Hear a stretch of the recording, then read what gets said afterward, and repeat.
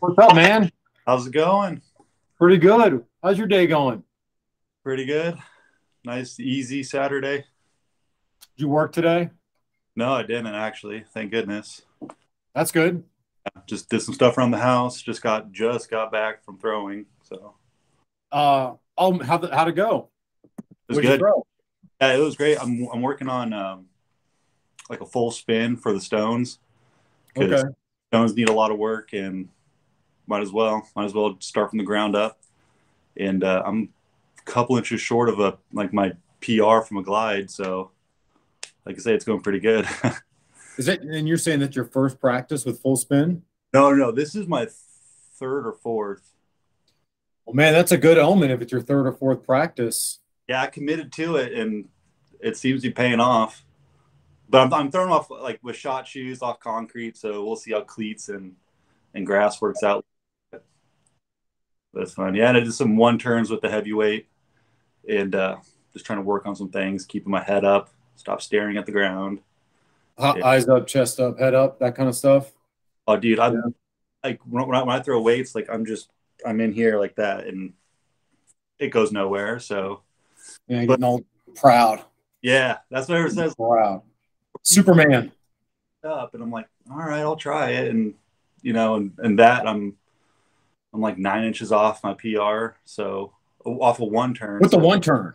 yeah, like my full throw, I'm a couple inches off with a one turn. So it works. Keeping your head and chest up works. I'll be darned. I'll be darned. Yeah. No, it works right there. Like for me, the drop in the head and the chest, I think gives me an artificial sense of depth. Like being low, you got to be low in the throw. And that lowness has got to come from the knees, not dropping the upper body or anything like that. So I think that's where some of that habit comes from. Bad habit, at least for me. Yeah. Like staying up and bending the knees, and the hips more. For me, it's backline fouls. You found that backline too many times off that cast. You want to stare at your feet, make sure you're not hitting it. Okay. And that I think that's where it started for me. And like smaller local comps, how my weights have been going, like it gets by, but these bigger competitions, staring at the ground isn't going to get you very far. Yeah. No, not at all, man. All right there. So how many practices? Like, what's your training been looking like? So today was stones and weights, and you Yeah, throw any games today? some hammers too. Just Light because, or heavy wines? yeah, I did.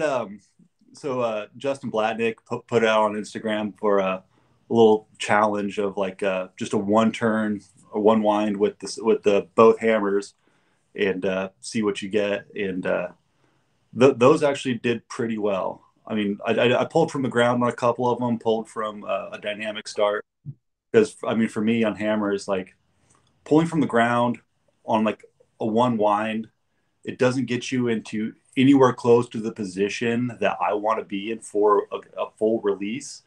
And so a dynamic start gets me that speed and A little bit more. puts me in that right position where my knees are how like based on my ligaments, how my knees, I like to have them pointed to the ground a little bit, and off a dynamic gets me there. So like with doing the one turn on the hammer, The dynamic. So on the light hammer, do you think the one turn throw you can get the speed going or still do a dynamic start even for the light hammer for this little challenge? What'd you do? How'd it go? Yeah. Yeah, I mean, I did both. So I think from the ground, I did. I think it was 93 or 97, something like that. And then off a dynamic, it was like 107, I think. But so like I can get the speed from the ground off of with the light hammer. It just doesn't put me in the right position to where I'm going to finish at. Because on a full throw, like I'm head back, arms fully extended, crossing over, and my knees are bent like super far down, and but off of like pulling from the ground on a one wind, it just doesn't get me there. And I could muscle it. That's kind of what I felt like I was doing, so it wasn't putting me in the right position. And so then I switched the dynamic to get me into that right feel of it. Go back and talk a minute about like that pulling back and around, like the position you're trying to get on your finish or on your winds. Like talking about getting far and back. Like how are you trying to cue yourself on the winds as you go through for this one turn? Like how is it different for the one turn for the dynamic start than it was for the release on the throws? How are they feeling today? How are they clicking? I mean, they're feeling amazing. It's for like every practice, the first couple throws are always a little wonky. So like maybe that's a lot of it. Just I needed some throws to really feel myself again, because I mean this is the first time I touched hammers since Worlds, and they were way off. Like they were not what they want to see. But like it's off season, and I haven't really practiced them at all. But yeah. Very good right there, man. Let's start talking about the Worlds right there. I found let's start pulling up some of the throws right there. So you just got done with weights and coming into the heavy hammer right here. How did you warm up for the heavy hammer or for the hammers at Worlds? How did you warm up? What were you thinking? What were you trying to do with your positions and the feels? Yes, I mean, starting with the heavy. I'll take, depending on how I'm feeling, and like, I mean, if I'm feeling like really like groggy, because we're starting traditional order, so like I was feeling pretty warmed up. If we would have started on something else, like one event before, and then we go to hammers or something like that, which happens. Yeah. A lot more warm ups. A lot just casting it fast and into the ground, and for at Worlds, what I actually did was just because like there were 12 of us warming up for hammers, so we didn't have enough heavies, and someone was using one of the lights, which I was my next go-to to warm up with, is just grab the light hammer. I think I grabbed one of the women's hammers. I think it was a 12 There's a pound. 12. There's 12s there too. Yeah, yeah. I grabbed one of those and I just ripped that thing. I was like, "This, I feel amazing," because like, with those really light hammers, it's so much easier to hit your positions exactly how you want and get to them fast.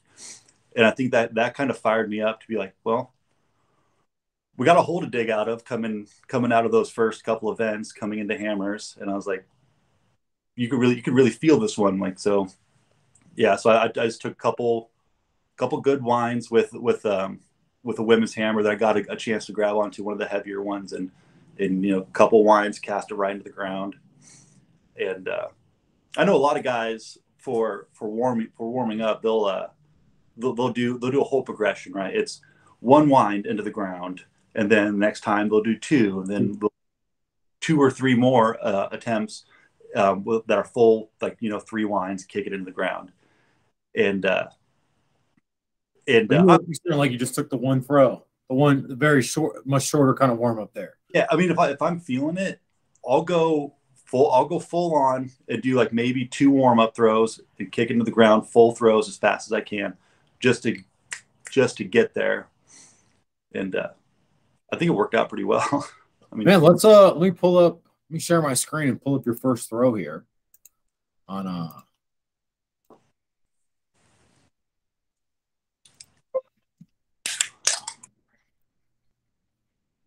So man, you had a great progression in heavy hammer.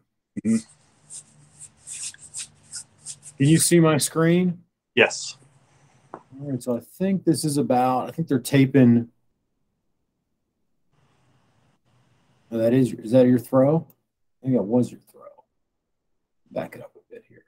That's Yep. Doherty. Oh.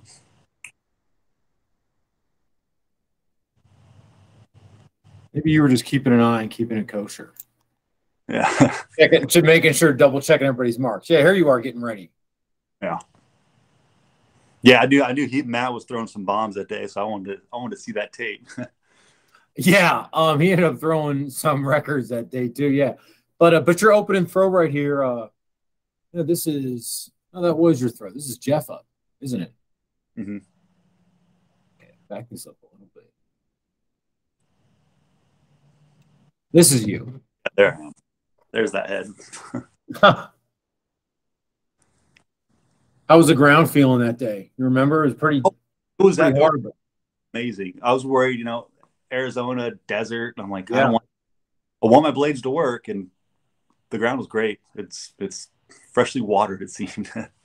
Yeah, no, it was fairly green. We had some rain.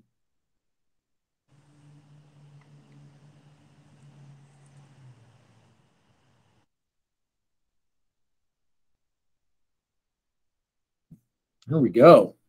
Yeah. So that one taped out to 93.9. Yep. And that set me off. I was like, well, if my first throw is 93.9, that's going to be good. That's going to be good for the heavies because, Yeah.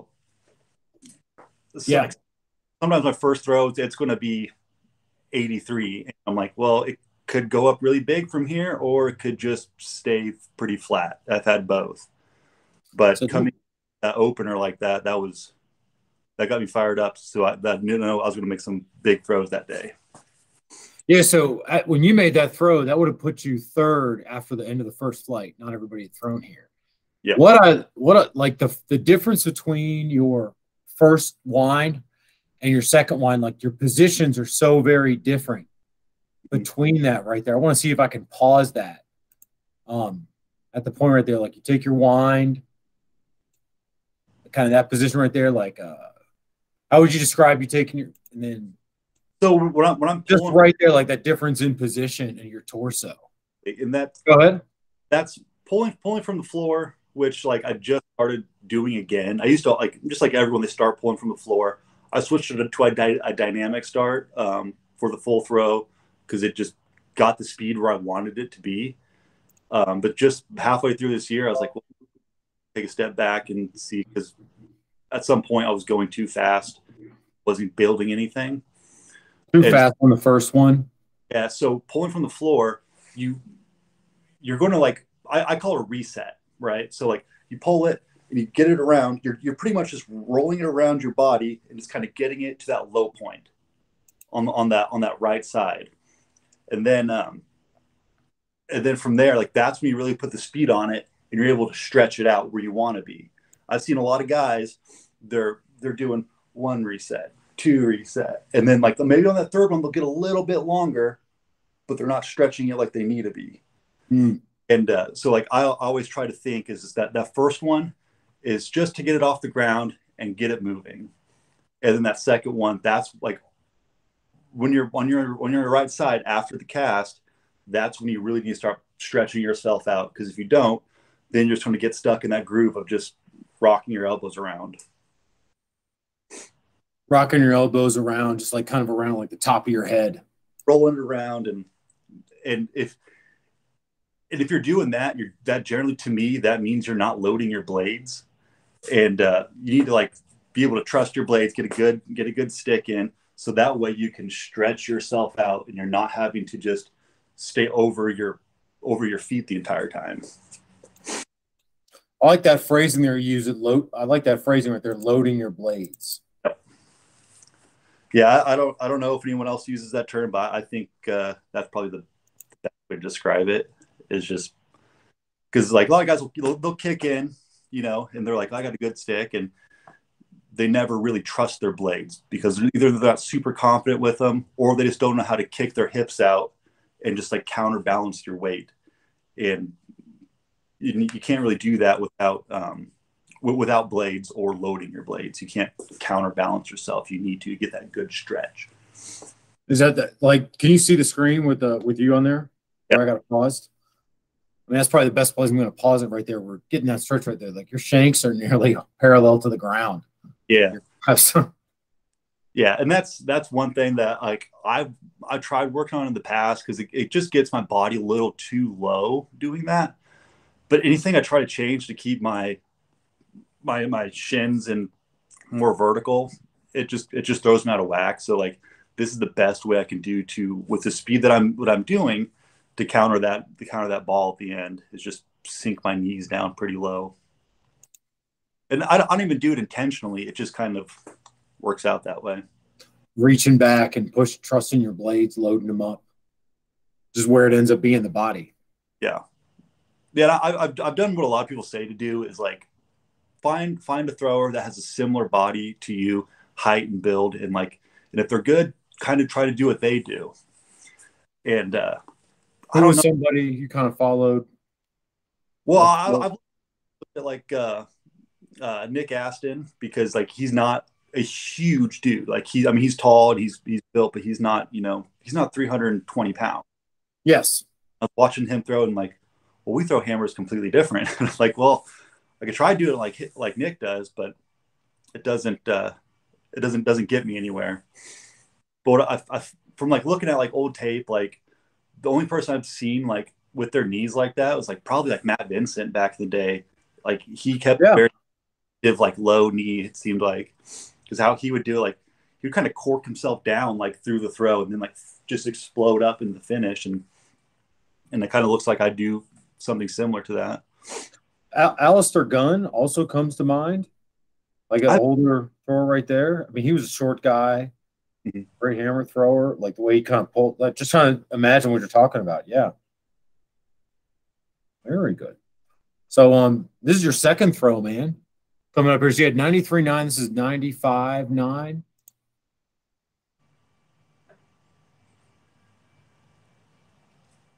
So going into this throw, you're feeling pretty good. Got yeah, your convictions and speed on this. yeah. I think his opener was 93.9. Watch his knees and his hips. Watch his. Oh, here you get your scream at the end. Throughout his lines right here. Shank. Come on now.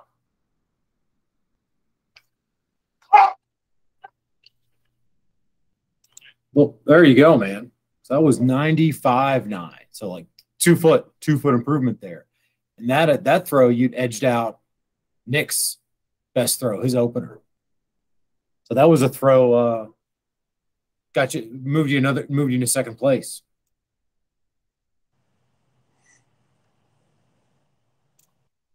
You there? Oh yeah, I was Okay. watching the video. Yeah, I don't have the Google Meet things open. I was like, man, if he dropped connection, and I've been talking to myself. yeah, and that second was a very good heavy hammer for me. I think I've only ever done that in competition maybe twice before, maybe once only, and yeah, that was actually a really good feeling because that was a couple inches off my previous PR, which was like 96, I think, or no, 97. So it'll be a foot or two off of my Oh yeah. last, and that field was a very generous field for hammers, and so getting 95 on that was a very on with 3/4 inch handles was like I felt like king of the world at that point. It's like that's a good throw. Yeah, man. And then trying to find your final throw here.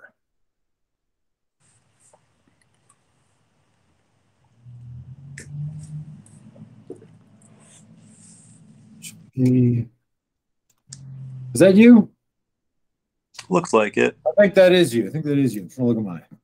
There were many bald people out there. I'm one of those. It's easy to tell you from Matt Adams, that's for sure. Right. But man, you have like a Don Fry mustache. Yeah, yeah. You got to. Oh, Man, well, third throw here.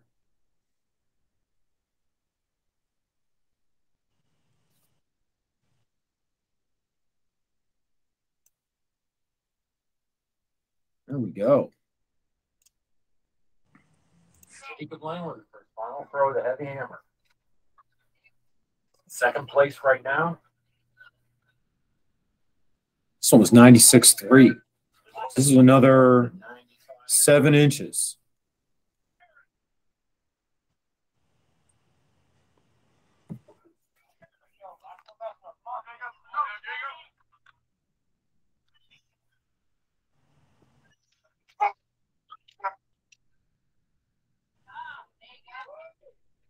Jacobs.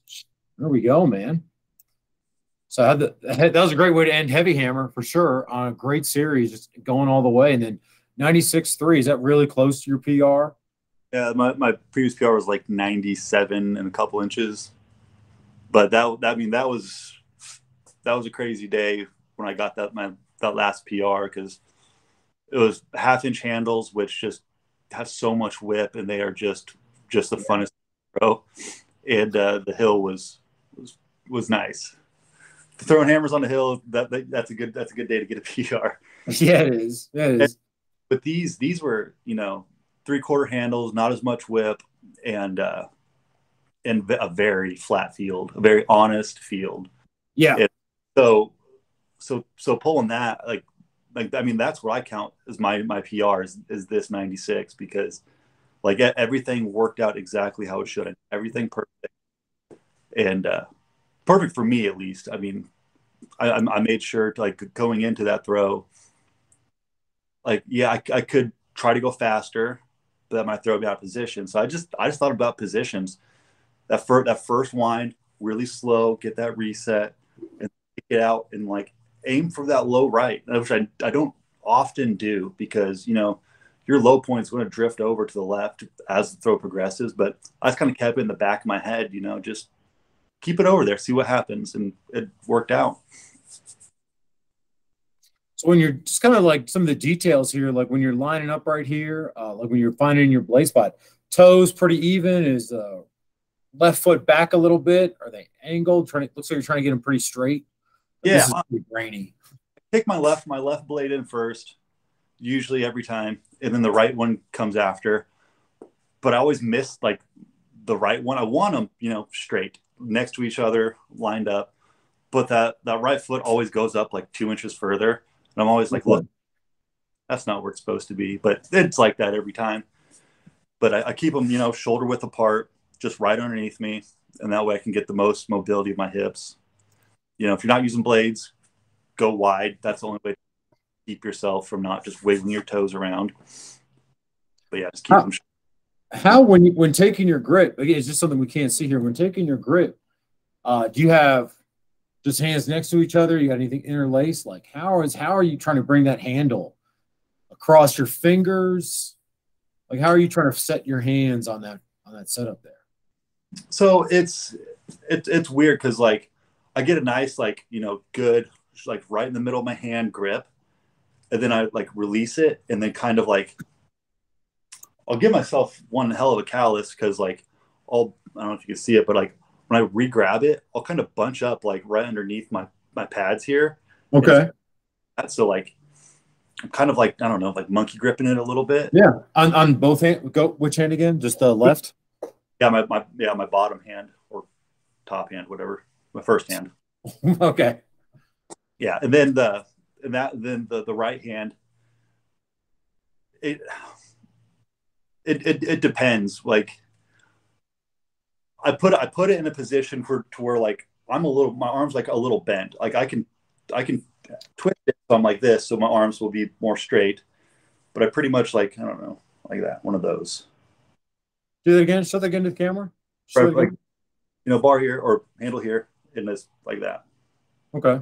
That's pretty much how it works out. Because like I've tried it this way. I've tried it I've tried all different ways. But the easiest way, most consistent way, is just to like put your hands there like that, and it works out. So I think I can go back and find that spot there. 47 minutes. And that's one of the pitfalls of the dynamic start is like you have your left hand in a good spot. You're like, I like this spot, and then you swing that other one down. It might land here, it might land here, it might land here, it might land like this. I've missed it and they caught it like that with like 2 fingers on it. that point, you got to go with it. So that's a big pitfall for the dynamic start.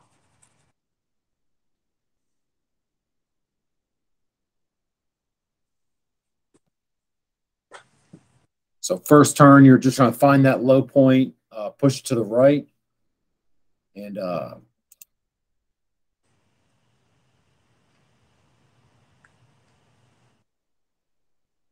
you can really see that low point progression coming across there.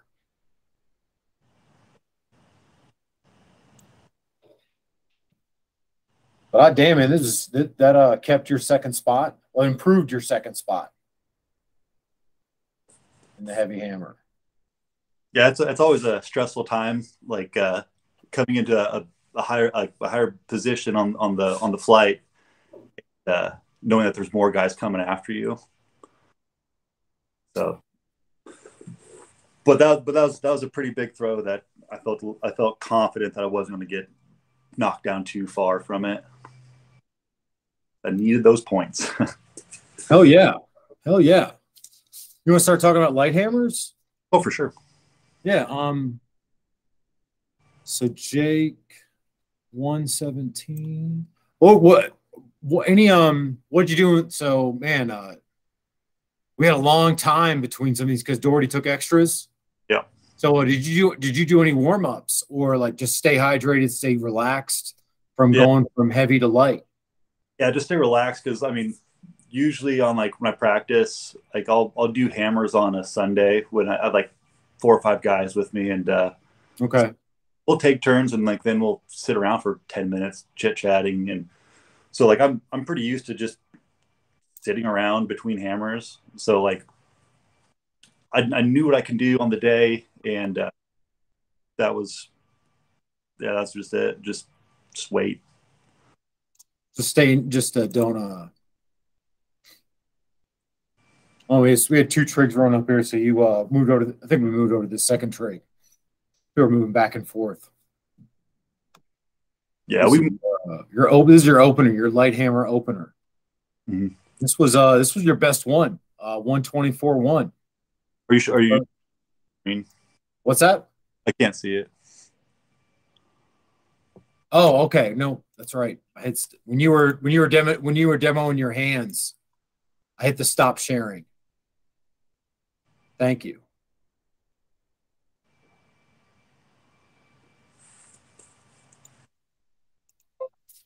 It's 117.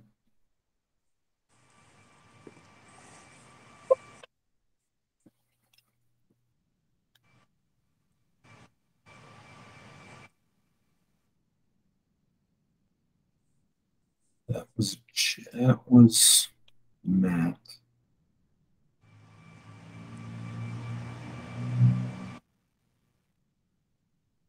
I think that's you.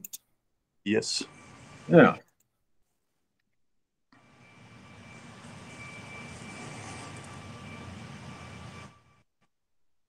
Very good. I was 124. Let me back that up again. I really can see that.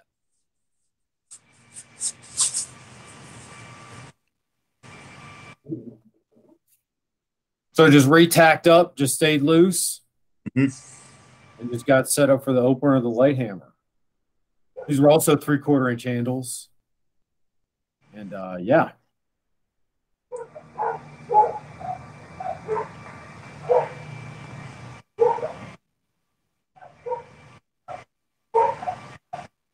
Oh, man, what'd you think of that throw? That was very good for me. That beat my previous PR by like 2 feet. So man, that's awesome. Yeah, and like I said, like the last PR for both my hammers were in Kirksville, Missouri, with 1/2 inch handles on a generous field, and so I was really stoked to come out with like such a big opener, but I knew in the back of my head that's never good for me because if I start off low, I'll build on it, but if I, especially on light hammer for sure. If I come in low, I can build on it. But if I come out like with a banger, I don't know where I'm going to go from there. And that's kind of what it shook out to. I did have a good series though. That was probably one of the better better competition throws I've ever had. You went 124, 121, 119, Yeah. which is a great series. You said your P, and that first throw was a 2-foot PR. Yeah. So all your throws were very, very close to PR or very, very close to your. Yep. They were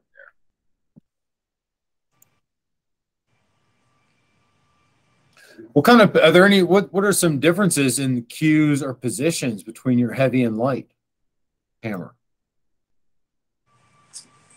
Well, I mean, just one of the biggest differences is the fact that first wind is going to be just slow, like my hands are made of concrete, and I do that intentionally because I know I can build off of that slow turn. The heavy hammer is a little bit different, where if you start off slow, but you're not going to be able to build as much just because it's heavier. And so the light one, that first little cast, it's going to be slow. And then from there, I know that like now it's position time. It's just hit the positions one after another and stretch yourself out. And if you're hitting the positions, the speed's going to come for sure. And as long as you're pushing on it, you got to stay pushing on it. Pushing on it like pushing with your hands, like pushing down, chopping, and then pushing all the way through. Like when you're talking about the different, like how far the arc you push. So the first wind, really easy, like you were saying right here. And then when you're pushing across with the first and the second and third, how are you thinking about pushing your hands or pushing between each wind? The way I think about it the most is I'm pushing on it from like my called the catch point, from like when it's like on my right up high, I push down, and when it gets to about my low point, it's going to carry itself around as long as I'm still holding on to it. It's going to get it back up to that next catch point, and so there's like a good little window in there where that's where I'm really focusing on driving it. Very good, very good. I don't like, especially on the release, I don't need to be pushing all the way through my left side. It's going to kind of carry itself up through there. And that's okay. That's how I look at it. Whether right, wrong, or indifferent, that's kind of what goes through my head. So the practices like a great ascending series in heavy hammer, and like you said, start out with a banger on light, and then just kind of like just start out real high and then just kind of went there. Second place in the heavy, third place in the light hammer. In the weeks leading up to Worlds, just like 3, 4, 5 weeks out, what was clicking? How did practice and warm-ups click, or what was going on in practice with your hammers just leading into Worlds? Leading into Worlds for like the previous 4 weeks before, 5 weeks before, I pretty much quit lifting and just started throwing 4 days a week consistently, hitting hammers at least twice a week. And most of that time I wasn't touching the heavy hammer. Okay. And just because of the nature of it's heavier and I don't want to throw it. And I a little bit more, it takes less reps. Yeah, I can get a lot of work done with just a light implement that will carry over. And I mean, heavyweight's a little bit different than hammers, I would say, but the hammers are pretty consistent. And I've thrown them enough too that like I know if something feels right, feels off. And about probably 2 weeks before Worlds, at a Saturday practice where like I beat my practice PR by a couple feet. It was like 118, which with my hammers, my field, and I never go over like 115 very often. And so like for me to have like a 118, I was like, oh yeah, things are right. And like I even released a little bit early, and so I was like, okay, we're moving. I'm like, that's good. That's what I want to see. But what? So you stopped lifting about 4 weeks out, and then just throwing 4 days a week, and just you said you made a point to hit hammers twice a week, and just mostly light hammers. Yeah, it sounded like. And then practices, you'd what would warm up in a practice look like for hammers? Warm up with 5 winds, 10 winds, or just kind of go right into almost competition mode from the start? How did warm ups kind of look in practice leading into Worlds? Oh, in practice, I mean, because like I'll save it for the end just because of tacky and stuff. So like I'll do Okay. weights, one of them like a Braemar, and then I'll do a lightweight, and then I'll move into hammer. So I'm pretty warmed up. So like I don't need to take a bunch. Gotcha. So I'll probably take like maybe 2 attempts at like 2 or 3 winds and just kick it in the ground. Not super fast, just to feel the positions. And then from there, I'll do like in a practice, I'll probably hit about 10 hammers. Not no more than that generally. 10's probably my max. And the first 2 or 3 are going to be pretty slow, pretty easy going. Just you don't want to just tear yourself apart, Yeah. But yeah, like after a couple like easy warm up tosses out into the field, then I start putting some pepper on them, trying to feel those positions fully extended like I need to, and yeah, no more than 10 usually, just because like God, if I'm out there by myself, it's a lot of walking. Yeah. And you've already thrown uh, 2 events, stone or lightweight or weight for distance. Yeah. At Already that point, kind of going. gotta get moving. Yeah. Yeah. No, for sure. Um, so coming just kind of widening out even more. So like a month out of Worlds, tons of throwing, no more lifting. What about 2, 3, 4 months away from Worlds? Was it even like 4 months away? Was it even on your radar? Like I don't know I don't know what the timeline was for everybody getting accepted and getting their invite. But what did lifting and throwing look like? Maybe like 2 months away from Worlds or 3 months away from Worlds. What did throwing and lifting look like? How many days in the gym? How many throwing days? Yeah, so I like in the gym, like I'll alternate every 3 to 4 weeks, like a strength block and then a speed block. And I know some people like will mix those in, like we'll have like like the West Side type people will do All of dynamic it at once, conjugate. the other day. I can't figure that stuff out. I don't have all the bands and chains, so it's like I'll do a dedicated month of strength and then I'll move into speed. And coming into like any big competition, I like to finish with a speed block where because it's not beating me down so bad, and like and that speed work does translate into the throws like a lot. It's this year I noticed it the most because I started sprinting again, started doing like some jumps and stuff, different types of jumps, and I'll really push on those during the speed blocks. And so coming out of a speed block into a competition week or a championship week, um, I'll really notice like the effects of it. So that's interesting. You talk about the jumps and the sprinting right there. So that's you're putting that into your speed block. Um, and what are the lifts looking like in the speed block? Are the lifts any different, or is it just the load and reps are different for your speed block leading into like the final speed block you do before Worlds? Yeah, Yeah, go ahead. Yeah. all the movements are the same. I changed percentages and like the rep scheme. So like lot less reps, more sets. And so Yeah. like I 10 think sets of two, stuff like that, 12 sets of two. you I'll start off with like 12 sets of 3, and that's a pretty light. I'll probably do that at like 65%. And for my speed blocks, like I'm not going over 75% usually, and that'll be on like the last week where it's like eight sets of 1 or 2 depending on. I think clean snatches and cleans I'll do 2 reps, and then the other ones I'll do like singles Okay. and just focus on just moving the weight as fast as I possibly can. And I bet that weight adjusts depending on how the feeling is that day. Like if it's popping, you might put a little more weight on the bar or just peel it off a little bit if it's not feeling popping. And that's usually what I do, just so I can keep the movement fast. Like if I'm benching and like it's not popping off the chest what I want, I'll drop weight just so I can keep the movement fast. And because I mean, it all depends on how much like you squat, bench, deadlift, press, and clean stuff like that.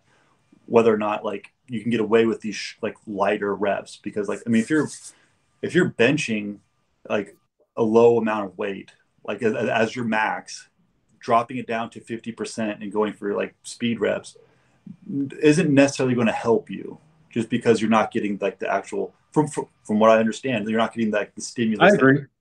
like get that speed work to actually work for you. But yeah, No, I agree. Like load on the bar matters, and there is a minimum threshold that requires. Like, I mean, in our sport, doing stuff for example, just because like the heavyweight for distance is the heaviest thing, at 42 pounds, yeah, doing stuff either much lighter than that is like why. But yeah. but again, with like if you're benching 200 pounds, or if you're not squatting a lot, and you're just a young lifter or learning, more better time is spent just getting stronger before doing Yep. speed work and dropping down to 35, 40, 50%. I mean, because it Yeah. will to an extent. Like if you're not a super like strong in the back squat, like if dropping out speed work isn't going to help you, but like just getting stronger into like to get to that threshold, right? You're still gonna get more explosive. Yeah. There's a lot of lifters, a lot of throwers who can fucking jump up to their nipples, like, but they never do speed work. They're just strong, and so like so all of it helps, but just really focusing on like a speed block especially for throwers, I think is key. So speed work, you mentioned lifts in the gym and like varying the load right there, and then the sprinting and the jumping. Talk a little bit about that, the sprinting and the jumping right there. You said different types of jumps. Yeah. Yeah. So like, well, for sprints, I don't do anything special because I'm always terrified of blowing my hamstrings apart. Yeah. Well, like they always say like, oh, if you haven't sprinted a long time, just don't dive right into it. That's gonna be bad. Yeah. Well, I'm driving around. I'm like, where are these good hills at? I'm in Kansas. It's pretty flat. That's right. You're in Topeka, Kansas. So like a lot of good. Yeah. You got to go to the stadiums, really. Yeah, like stairs and stadiums. That's a big one. But so like, I just one day after throwing, I was like, you know what? Let's get some speed work in. So I measured out like 40 yards or whatever, and I did a couple like really slow, just kind of jogged it, just kind of get a feel of like what does running look like again, because I haven't ran in 5 years, maybe longer. And the last time I was running, I was doing like long distance stuff, so it's completely different. And so then I would do like, I don't know what they call it, but like you start off like kind of jogging, and then like right when you hit that line, then you kick in that higher gear. Yeah. And then I do those, and let's do like 3 sets at like 40 yards or whatever. It honestly, I could probably, looking back, like I probably could get away with doing a lot shorter, but like just probably like a 20 yard, 20 meter sprint, and just explode right into it and then be done, because you don't need to run, like sprint very far. We're not football players. Yeah. Dan John's got a good thing, like I think he calls grade eights or elite eights, where if somebody's really getting green to sprinting, and this is just great warm up, like it's just 8 steps, like literally 8 walking steps, 8 very slow jogs, and like by the time you get up to the last 8, you're sprinting, taking 8 full strides. The real hard part is you got to follow that same progression of 8 going down. So it's really good in that it helps you build and build and build, but also like you don't want to stop your sprint too short, right, and stub a toe, like that. So like it's really kind of slowing you down over a long distance. Yeah, and that's pretty, like the way I kind of looked at it was like high jumpers, like they just take those they walk. 6 good like steps, and then like that's kind of what I did, is kind of just get into it, and then I'm gone. But what kind of jumps do you work in? Oh, speed block. So I'll alternate. I'll like when I'm jumping, and I'll do jumps on my strength block and my speed block. Good. But awesome. I'm more concerned myself on a speed block, just because like I'm going to be run down in that strength block just from the load. But I'll alternate it usually every week. I'll do a different jump, and one day I'll do it without a weight vest, and then the next day with 4 or 5 days later, I'll put on a weight vest, do the same progression where I'll do, box jumps for height, where I just have like, tall box, stack weights. You got a home gym. How big's your box? Because it's just 24 inches and like you're just kind of stuck with that height. No, Yeah. I think it's 32 actually is like the base height for it. No, maybe 30, maybe 30. And I just start stacking up bumpers and just that's what I'm using. They have some smaller plyo boxes that are like 12. What are you jumping on? And what's your max height then? Do you have a max height PR box jump? I think it's 52. Okay. Yeah. But like but that was weird because like I don't know how some people gotta like be on it and stand on it and then like walk off of it kind of height. That's fine, man. It's still braggable, dude. Little touched it, I bounced off, and I was like, I program off that. And safety third. Got to be safe about it. And like, well, like the last time I tried to incorporate some box jumps, like I was programming off that 52, and I was getting nowhere close. I was getting scared every jump. I'm like, I don't want to. Okay, yeah. Oh man, like the fear was setting in. So I was like, just drop the weight or like lower the height, get some jumps in. But yeah, I'll do box jumps for height, and I'll do like some what do you call them, like depth jumps where you just kind of step off the box and then you go into like a bounding jump. I'll do those. So the ground is like hot lava. Yeah. You're coming down and popping up or popping out again. Both. Either one, both. Okay. Like, because I mean, variety's king, so I'll switch it up. And but the one I like to do the most is because it's easy to set up. I don't have to get the box out. I don't have to carry all my bumpers out into the driveway and stack them up. Is that just like doing 3 bounds, just 3 big jumps in a row, and then just do that for like sets of like 5. So you're just trying to reach out, just up, like both feet together.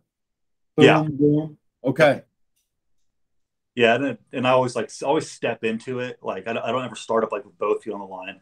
I'll step into it and then plant and go. Gotcha. Will you add weight to that? Yeah.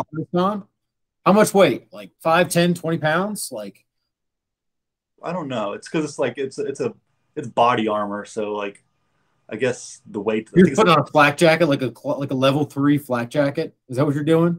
It's got ceramic plates in it, so they you got trauma plates in your weight vest for broad jump. I think overall, it's like it's dual purpose. It serves. So, but DIY. Yeah, I mean, like those are like 20. I'd just say that's 30 pounds. I'd say it's at least 25. With steel plates, it'll be about that. But these are ceramic, so they're okay. Maybe at most 15. Okay. It's not a lot of weight, but it is enough to change the movement. I think for a jump, 15 pounds. That's what I was thinking for a jump. So for the double foot, do you do that for the depth? Will you put on a weight vest for the depth jump? Yeah. And what's your depth? Just like it's a 14-inch box. Yeah, okay, something shorter, lower than that 30 box. Okay, is what a knee out off a box. Yeah, so like it's just enough to like to land in an athletic position and just explode off from that. Just go over that right there. Now, you do any like clap push-ups or push-ups, kind of like upper body plyometric stuff? No, I've dabbled in push-ups just on like post-season kind of like bodybuilding phases just to get some extra work in. With the home gym, like I don't have everything, so I can't just go like blow myself up on like hitting different machines and stuff. So I was working in like push-ups and stuff on an off season, but I kind of stopped doing that. So man, your home gym, like you look like you got a Rogue Infinity rack. And like what do you got there in your home gym? Oh, I got because it looks just like a irons. It's just like a black iron from Instagram. This is like black iron, got bumpers, bar, and yeah, just a set of stands, squat stands. Yeah, so I started off like when we moved into this place. The wood is beautiful. Like that is the wood and metal contrast. Like just like behind you right now is gorgeous. Like I love that. Yeah, those are all pallets. So I had to like beautiful. bunch of pallet wood. I was like, oh, I've seen people do this. It looks sick. I'm gonna do it. Tore up my garage for like 3 days as I'm tearing apart, pounding out nails, and I'm like laying it all on the floor. Like, how's this gonna look? Then I ran out. It doesn't go to the. I was trying that flag's there. Okay, just cover up a hole, like Yeah, Shawshank Redemption. 5 feet tall and another like 3 feet I got to cover. But one, I'll get to it one day. But yeah, so when I moved here, like I could is either in Topeka there weren't many gyms. There were a couple CrossFit gyms. There were a couple Big Globo gyms. They had a Planet Fitness and I think a Genesis.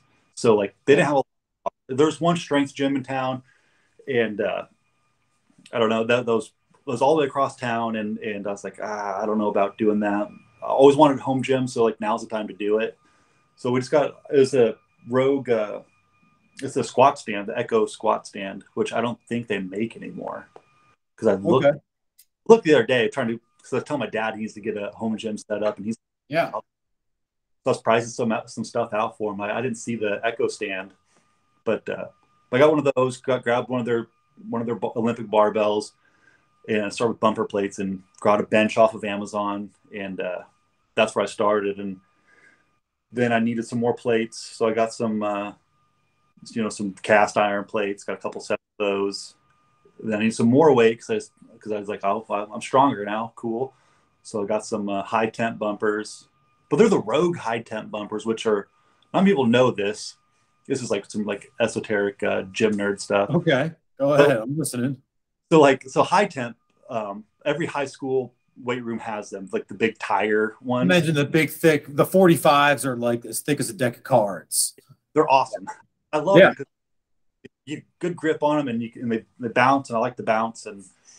But all those are smaller than like a normal like plate.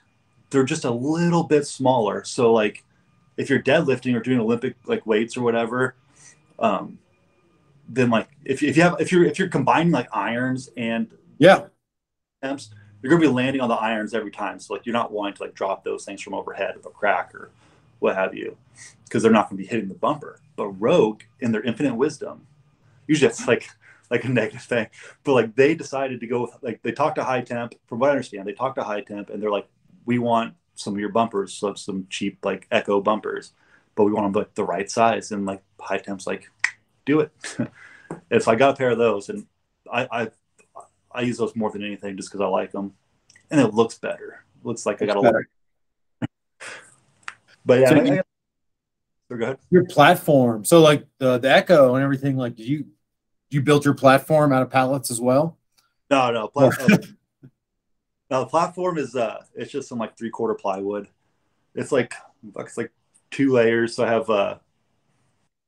have like 2 going one way, and then 2 going like one in the middle, then stall mats on the side. And no, man, your gym looks awesome. It looks bare bones. What can we say? Apocalypse proof. Yeah, it's everything. None of the stuff you got is going to break. You got any dumbbells or like any machines or anything at all in there? Yeah, I got so I started with like those dumbbell handles that have like for like those weights that have like 1-inch holes. Gotcha. And like some at Walmart, Academy, everyone's got them. And I got like some from my brother-in-law. I think I got my first set because like they're the cheapest weights. Like if you're going to Dick's Sporting Goods, you're going to buy some weights. The ones with the 1-inch holes are like way cheaper. So people talk a lot of trash on them because they don't fit on a barbell. Yep.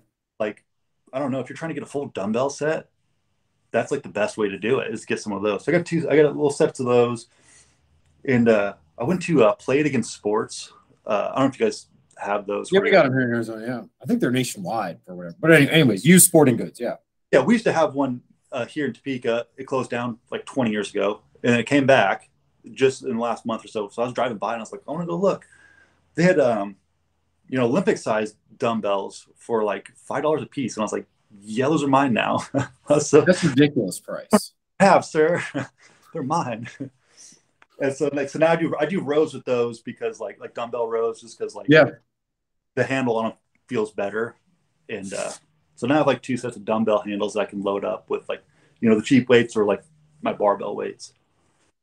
And yeah, I got those, and I got a dip station that you can do like dips or like ab stuff. I'm not sure what that is, but Just something from a used sporting goods store. my buddy was selling it, and he's like Yeah. 20. That's mine too.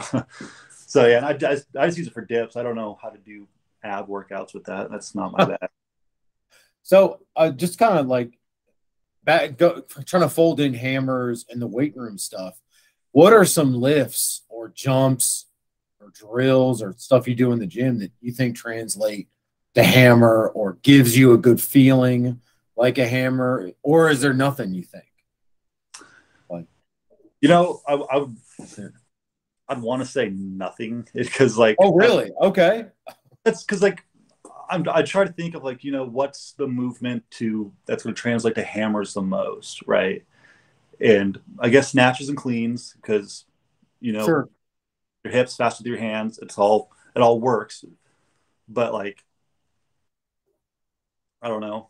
It's yeah, that would probably be the only thing that I would say is like translates is just snatches and cleans, just because it's just fast with the hips, fast with the hands, and that's what hammers are. So the plate turning exercise and stuff like that, like Russian twists and things like that. Like that feels like it's really close to that kind of circular motion right there of Yeah, the hammer throw right there.